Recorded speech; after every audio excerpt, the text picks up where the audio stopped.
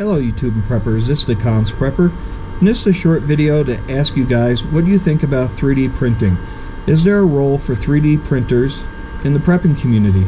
Right now I'm printing a center component for a dipole antenna, but you can store all sorts of files for parts that you might need if you can't get to the hardware store and buy something.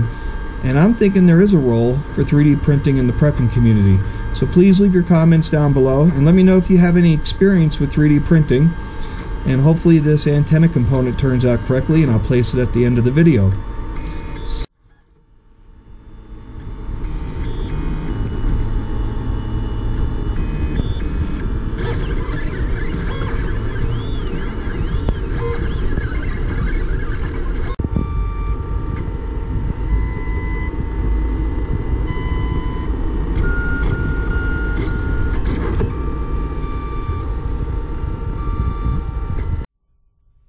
Alright, the part is done. It took 1 hour and 17 minutes. This is the first amateur radio part I've ever made on a 3D printer.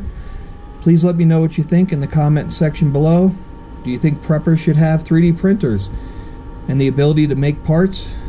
Should there ever be an emergency if you can't get out to the hardware store to get them, order them online. And as always, thank you for watching my videos and subscribing to my channel. This has been the Comms Prepper introducing 3D printing for prepping. Thanks for watching, everybody.